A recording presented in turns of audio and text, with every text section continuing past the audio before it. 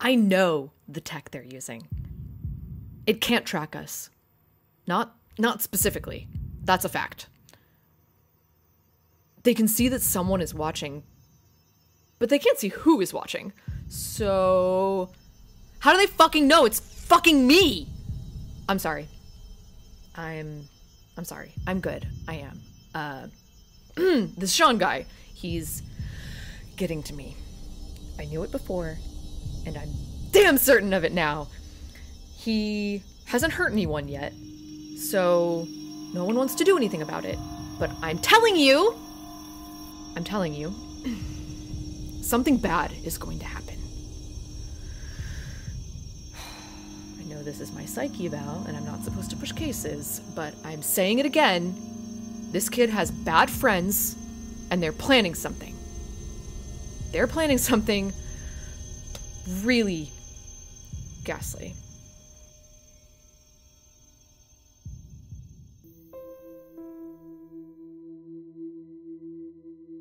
Drinking whiskey in the kitchen and telling scary stories around the fire. Music, monsters, and mayhem. Killers, cannibals, and cults. Fearful fiction and furious fact. Tall tales and terrifying truths. This is a scary home companion.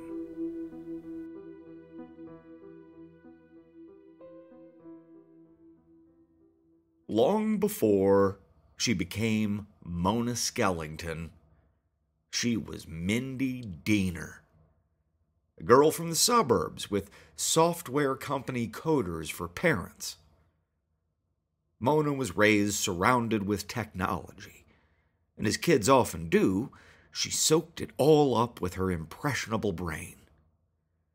By age 14, Mona was playing around with hacking into websites and social media pages. Just gave her a little thrill, made her feel more alive. When she was 18, Mona was living on her own, paying the bills with her computer skills and building a rep under her new name. Mindy Diener was gone, appearing only on the inside of birthday cards from her parents. Mona Skellington was who she was now. Around that time, she connected with a hacker group called Crew Street. They were on another level for most of the people that she knew. Although Mona didn't care for their sense of humor, she knew there was a lot she could learn from them. And for a couple of years, that was true. Despite the juvenile nature of the Crew Street antics, the tech and coding behind them was light years beyond where Mona had been previously.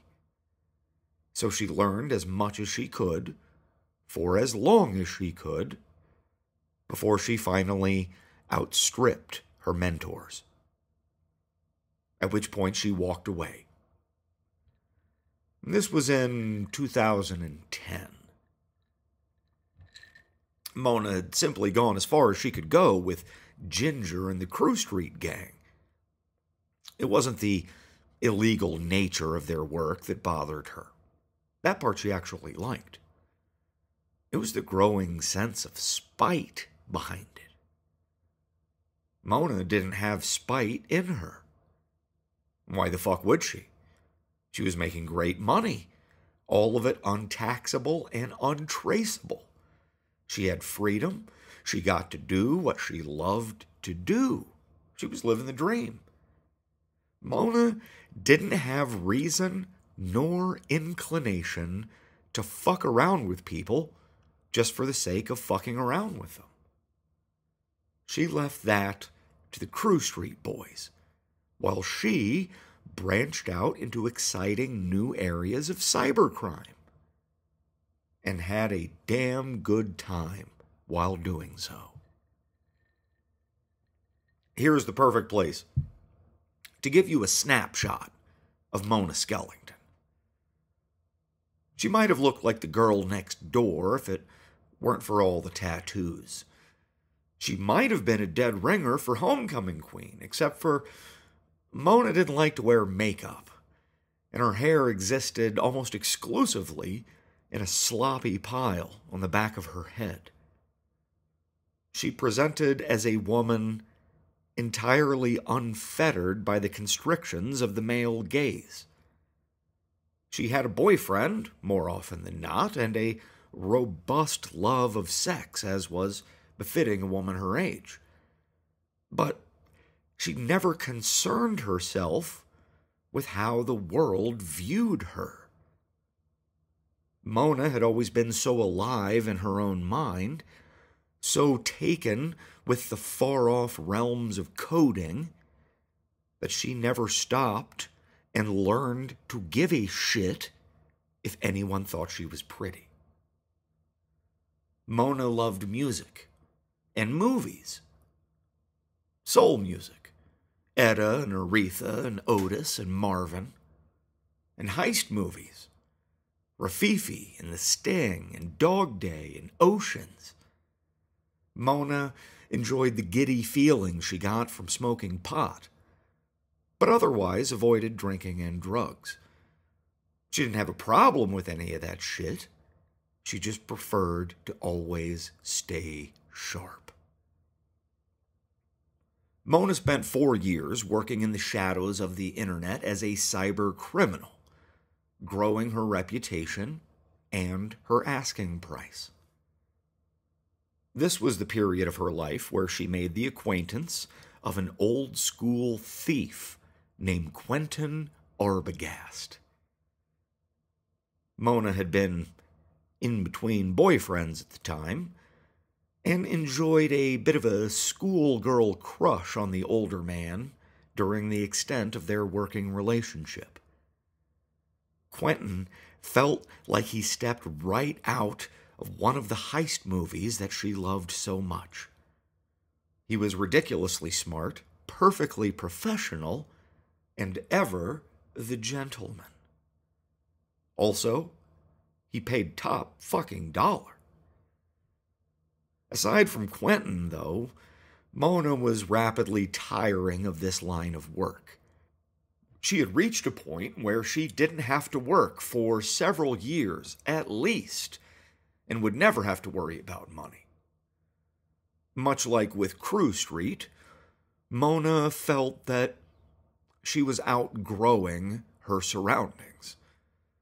Once she got past the initial challenges, it all felt kind of empty. She needed something more. Something substantial. When Quentin Arbogast retired, Mona took it as a sign that she should as well. This was in the early days of 2015. For her 25th birthday, Mona took a cruise. Then she flew to Europe. Then she went hiking in Washington State. She did a lot of soul searching and thought about using her skills and her newfound free time to maybe help a charity or back an organization that could make a difference. She could fight sex tourism or trafficking, do something that had teeth. As if in answer to a silent prayer, Mona received a private message from someone named Sadie Jane. Sadie had a job offer for her. The very kind of thing she had been searching for. Sadie wanted to bring her on with a very generous salary to track illegal organizations and perpetrators. It was data collection, but with a very specific purpose. There was a war being fought online. Sadie said that the good guys needed some black hats to make it a fair fight. And then Sadie dropped the A-bomb. A as in Ambrose. Ambrose as in Lila Ambrose. The ultra-wealthy humanitarian and fashionista was bankrolling this whole black hat operation. Not that it could ever be proven, officially, of course. But behind the scenes, the old woman was still trying to make the world a better place by any means necessary. And this hit twice as hard for Mona, because Lila Ambrose was not only a legend, she was a personal hero. Here was a woman who had always made charity and humanitarian efforts a part of her business model. Lila had always been committed to using her wealth and her influence to help others. How could Mona resist? 3 weeks later, she was moving into a new home on the coast of Florida, ready to start a new chapter in her life. Okay. I hate doing these things, but I get why they matter to you, so I'm going to try and take it seriously. It may take me a few tries. This isn't a video diary, but that's totally what it reminds me of. But yes. Yes, it's either this or a weekly meeting with a counselor. So I will approach these videos as just another part of my job. What's my state of mind? That's the prompt. I'm excited. Fucking psyched. This feels like an opportunity to make a difference. As corny as that sounds, it's true. You get to a point in your life and you have to stop fucking around. You need to sink your teeth into something that matters.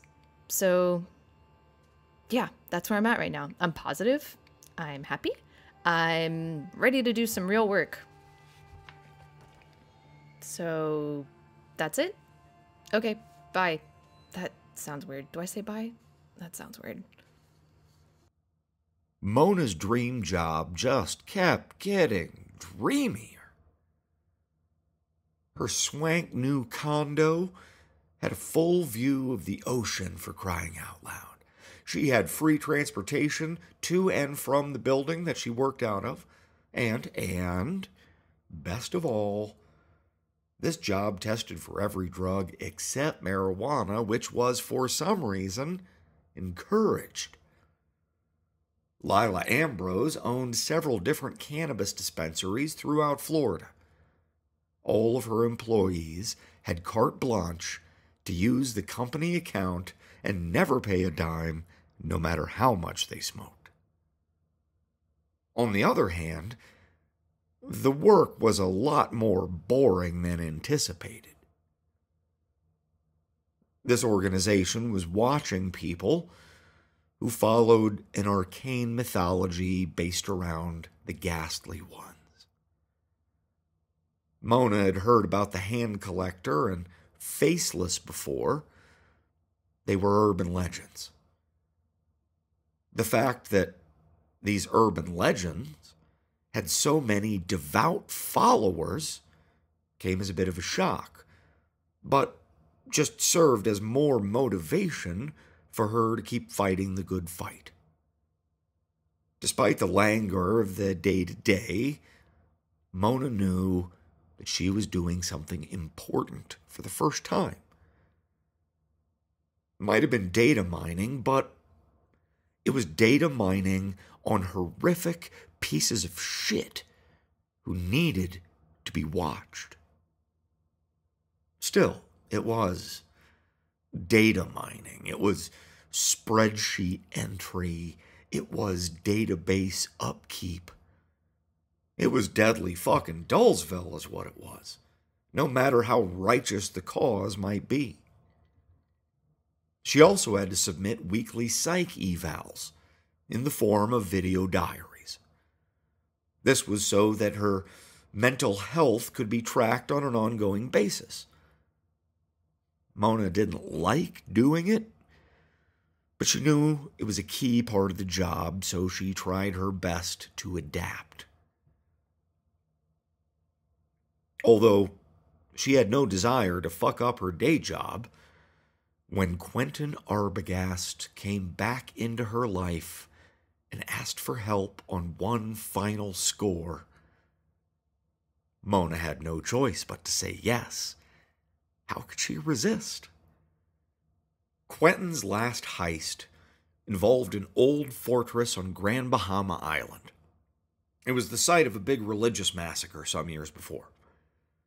Mona legitimately had no idea that her boss had any connection to this fortress. If she did, she wouldn't have touched it.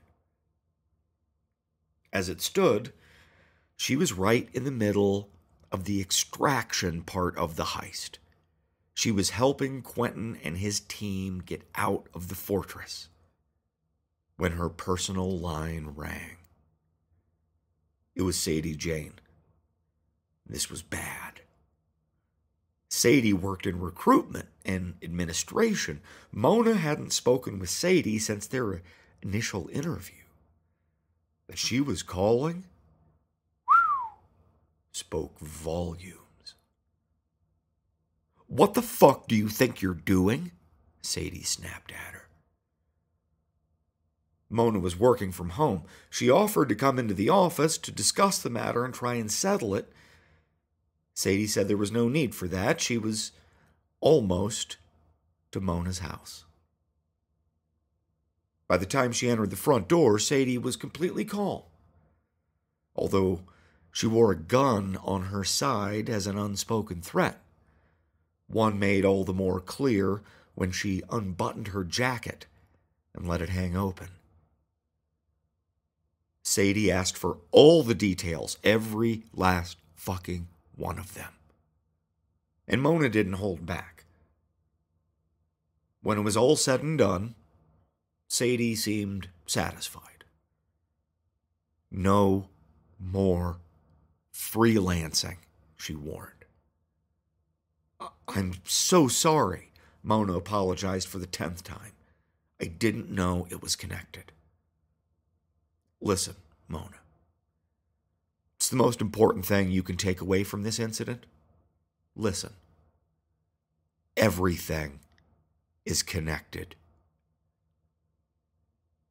Mona had expected to get a reprimand of some kind. Instead, the next day, she got a promotion. Based on her psych evals and her work rate, it seemed pretty obvious that Mona was bored and that she felt underutilized. So she was given something a lot more hands-on, for better or worse. Better in the way that it was more active and less passive in the war against evil. Worse in that it immediately began to grind away at her soul. I understand why we stay quiet, but it fucking sucks. If we take down one guy talking dangerous shit, then 20 other dangerous assholes he was talking to all scatter and we lose them. We let them talk so we can get them all. But the shit they fucking say, man. Fuck. Feelings. Right, yes. I got the email. I need to talk less about cases and more about my state of mind. My feelings. I guess I feel surprised. I thought I had a handle on how shitty this world is, but I wasn't even close. So I'm like, fuck, because of them and because of me. How did I not know the world was like this? I'm disappointed I'm not handling it better. I thought I could handle anything. Now, I don't know. Mona was on the front lines now. Metaphorically speaking, of course. She was in the same nameless office building where she had been working all along, only on a different floor, and with a more serious set of colleagues. Their enemy needed to be watched, studied, and identified. Before, Mona had been tracking specific people and businesses through their data, Now she was identifying those who needed to be watched or taken down. There were longer hours, more frequent psych evals, and far more challenging work. She was assigned to track a series of message boards. She had to verify all content, meaning she had to read the posts, follow the links, verify the accounts, listen to the audio, and watch the video. A total sit rep for each message board. It was basically more data mining, but much more personally affecting and far more disturbing. On her first day in the new chair, Mona had to watch from beginning to end a series of videos of stray animals being tortured, beaten, and burned alive. 2 different sick, twisted fucks in 2 different countries sharing videos of their 4-legged victims and laughing at the screams from off camera. Mona had the skills to spike the whole message board. She could easily report both of these assholes to the respective authorities and do it anonymously. But she wasn't allowed to do that. That wasn't the job. Mona had to be sure that the info was passed up the chain of command. That's why she was doing this, to find who needed to be taken down. If any of their team responded out of emotion, it could reveal their work. They needed to be ever cautious and never leave a footprint. If the freaks knew that they were being watched, it would spook the whole herd. So, no matter how horrible it may be, Mona was powerless to act directly against it. What she could do was to give her recommendations for action. Shutting the site down was one option, as was turning it over to the DRO or the FBI or God only knows. That first day was a day's worth of work that she couldn't help but to take home with her. The second day wasn't any better, nor was the third. She quickly learned that there was no such thing as getting better at the job. If it got better, it just meant that you weren't looking in the right places, or you were starting to die inside. Not every single day entailed graphic videos of animals being killed. That was just part of it. Sometimes it was pornographic fanfic involving ghastly ghouls and buxom corpses. Or maybe it would be lovingly detailed sketches of vivisected sex organs. The images, the videos, were actually nothing in comparison to the rage and the hate behind them. These deranged people might be jumping on a ghastly cult bandwagon, but in every case, it was their own dark urges, predominantly violent sexual urges, that had brought them to this point. It was prevalent, it was poisonous, it was malevolent, and it got under her skin in ways that she never imagined. If Mona had a boyfriend at that time, she would have dumped him after that first week in the chair. Not long after, she started drinking. Drinking with a capital D drinking. Before, she had never wanted to dull her wits with booze. But now, after a shift, any shift, Dulling her wits was all that she wanted to do. She alternated between cigarettes and joints while gradually working her way up the ladder from beer to wine to brown liquor. Well, field trip today. That was different.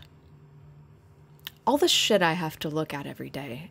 It's traumatizing and everything, but it's still on the screen.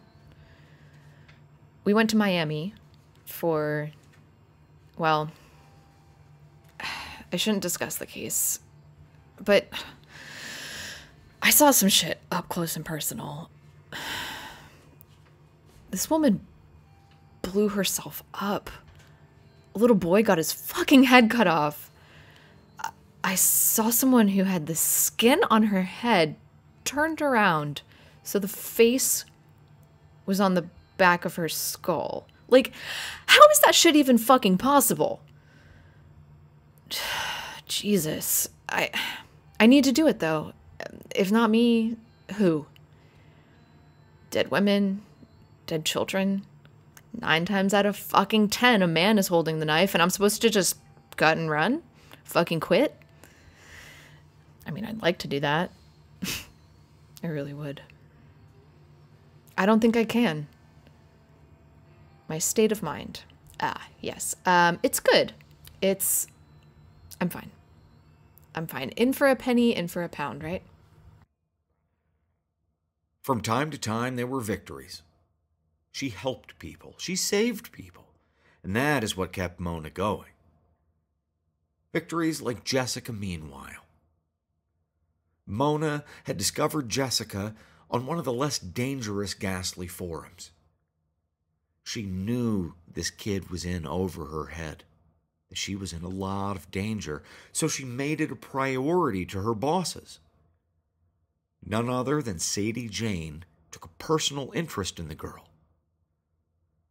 This was the first time that Mona had learned there was a whole other arm to the operation.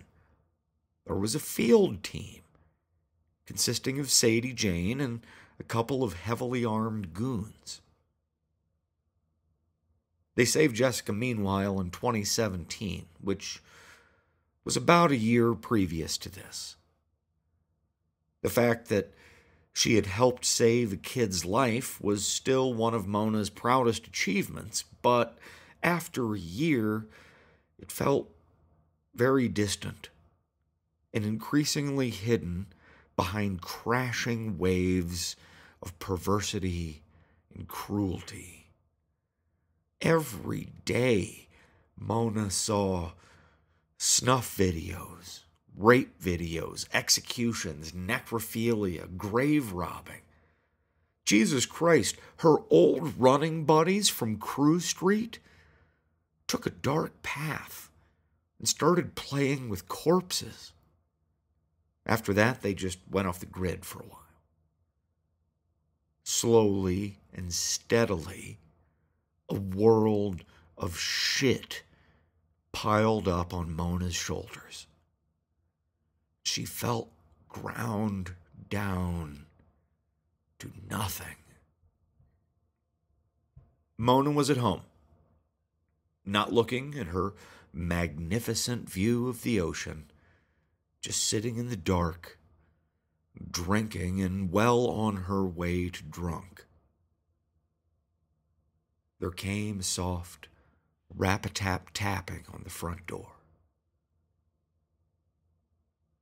Mona just waited for the person to go away.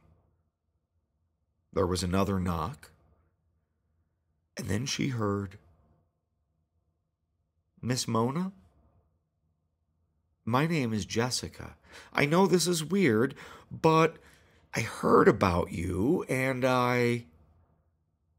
Mona threw the door open and threw her arms around the teenager standing on her doorstep. Immediately, she saw another person, a massive woman, who quickly separated the two and pulled Mona off of Jessica. "It's okay, Epiphany," Jessica clucked. It's okay. Mona's just happy. She don't look happy to me, the big woman responded. Epiphany wore a knee brace, a jean jacket, and a scowl.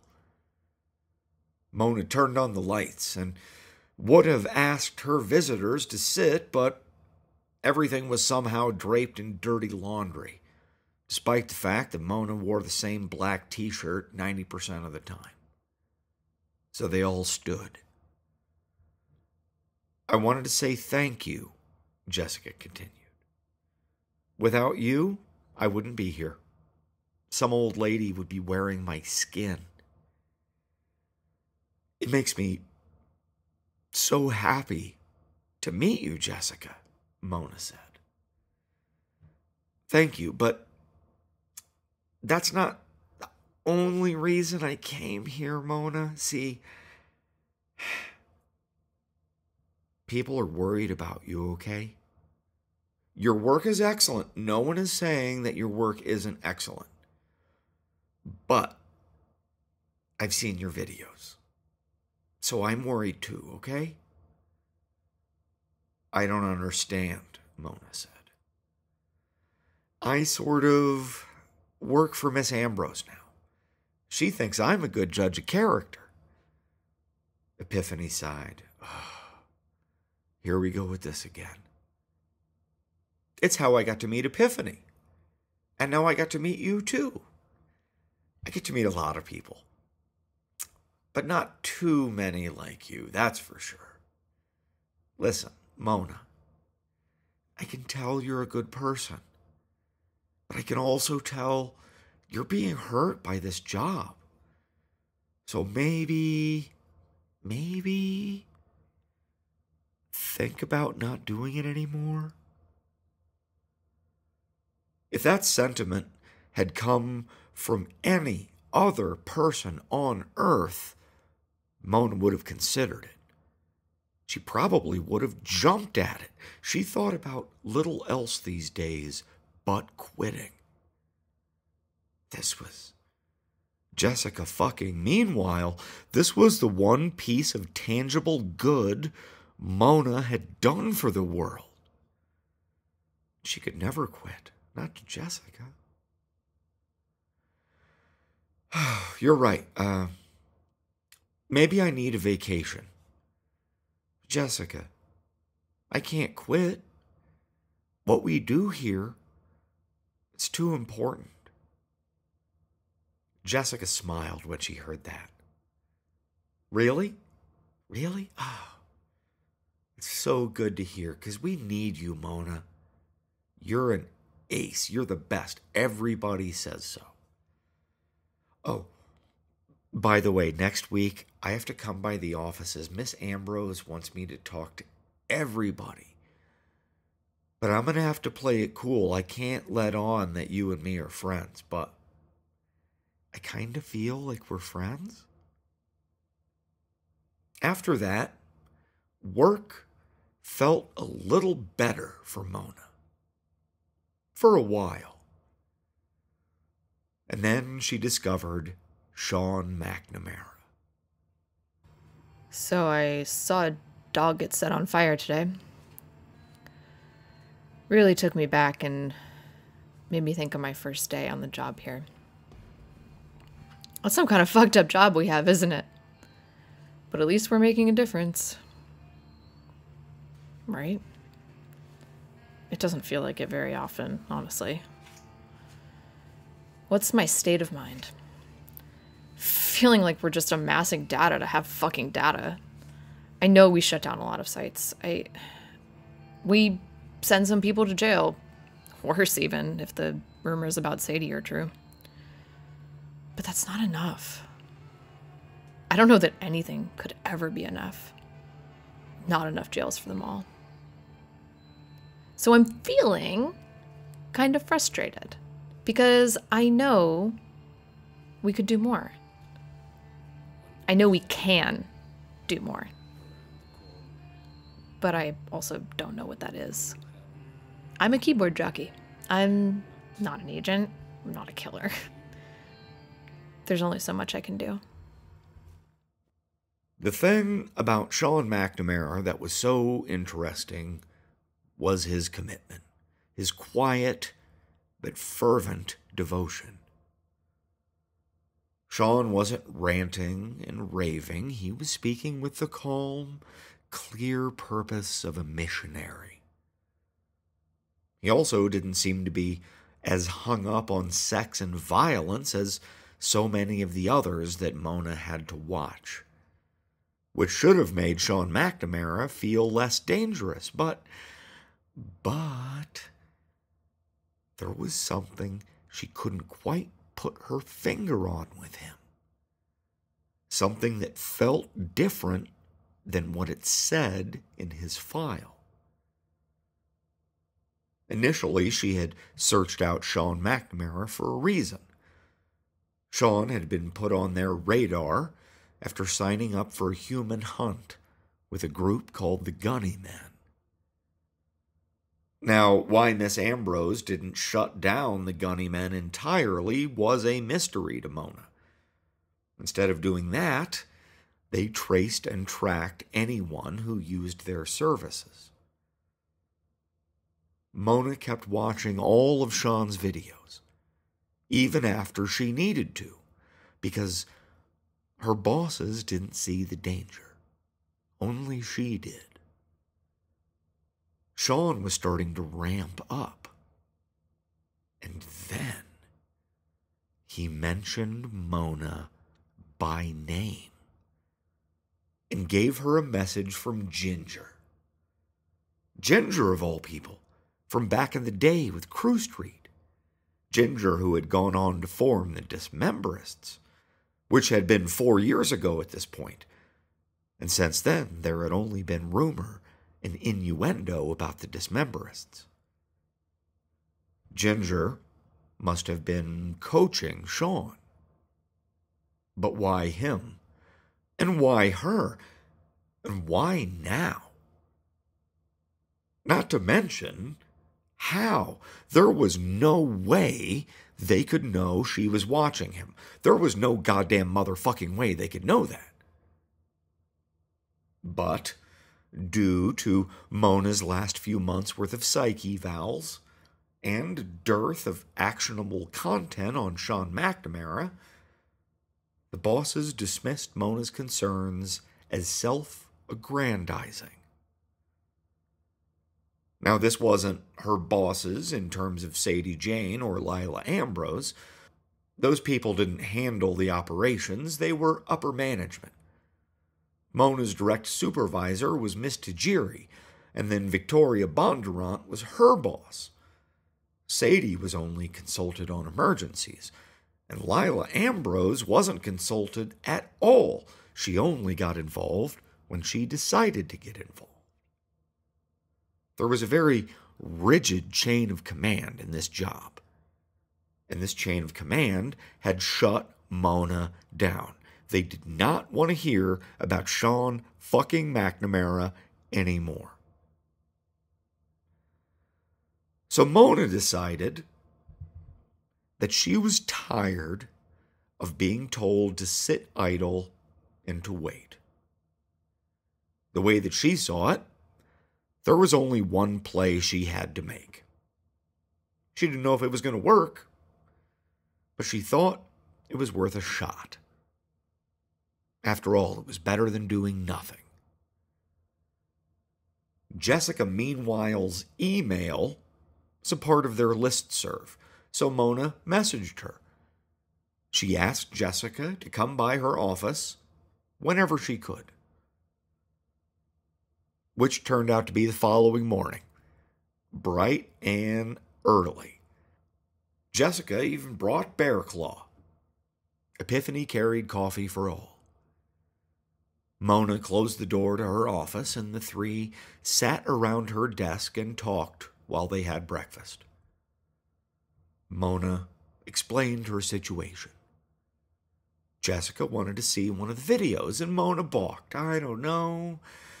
I shouldn't show you. I could get fired for just talking about it. Jessica waved her hand dismissively. Bah. No such thing. Trust me. Miss Ambrose likes you. She does? She said that? No, well, I like you, and Miss Ambrose trusts me on stuff like this. So show me the video. Mona played them the video where Sean called to her by name. Hold up. Epiphany growled. Hold up. Mona paused it. Sean was caught in still frame. I know that asshole, Epiphany said. He was there that night. That night you and me met, Jess. Jessica squinted at the screen. Oh. Holy crackers, that's the clown man. Yep. That's the one you caught doing, That's him. Mona, we know who this is, and yes, he's gross. But that was with the gunny men. That's a whole different thing than the ghastly ones. No, Mona corrected her. He was with the gunny men. He's switched over. He's doing this now. Jessica looked at Epiphany, who flared her nostrils and folded her arms across her chest. Okay, we're in. Let's go. Mona chuckled. What do you mean, let's go? Didn't you hear me say that Miss Ambrose trusts me? I get to pick my projects, Mona. We can have a plane ready in 2, maybe 3 hours. It'll take us wherever we want to go. So where is this big, bad thing that's going to happen? Mona looked back and forth between her two visitors, and they stared at her, waiting for guidance. Well, I have an educated guess. It's here, it's finally here. The Fantasticon, bigger, better, bolder than ever before. Over 200 vendors, original artwork, rare comics and collectibles, games, movies, anime, and manga you won't find anywhere else. Previews of this summer's biggest blockbusters, live appearances and autograph signings from LeVar Burton, Clive Barker, Cheryl Lee, Doug Jones, Gareth Evans, Bernie Wrightson, Joe Lansdale, Brian Azzarello, Garth Ennis, and more. Join Bill Moseley, Tony Todd, Danny Trejo, and Diamond Dallas Page for a Devil's Reject meet and greet. See the world champion Olympic archers don their very own cosplays to prove once and for all who is the best Hawkeye, Green Arrow, Katniss Everdeen, Princess Merida, or Rambo. Meet 7/8 of the cast of Buffy the Vampire Slayer at the reunion panel. The notorious LARPsecutioner has even threatened to make an appearance, so the police say stay away, and we say just you try and stay away. The Fantasticon isn't just the best con of the year, it's the best con ever.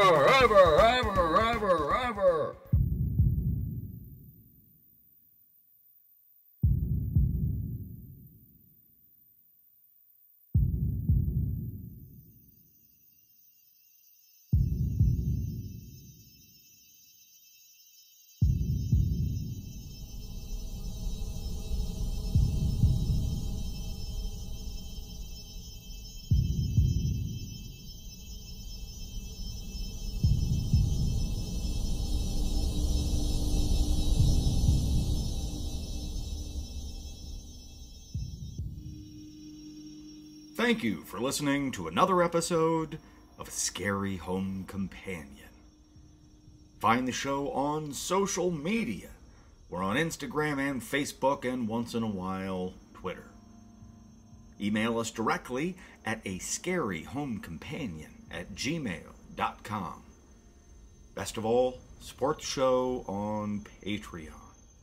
Not only do you help keep horror alive, you will find exclusive episodes never to be released anywhere else including the newest one, a deep dive character study about Jack and Sadie.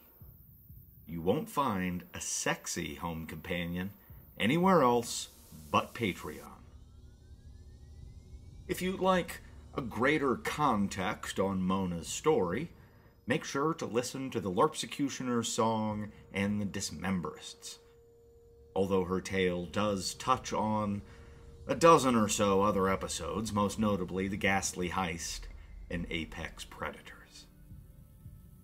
Guest voices this time, provided by the talented Courtney Kelly and the lovely Dan Jopling. The episode was edited and produced by Jeff Davidson. Featured the music Heartbeat Ghost by Y.E.T, The Air Black by River of No, and Chelsea Oxendine with the theme music.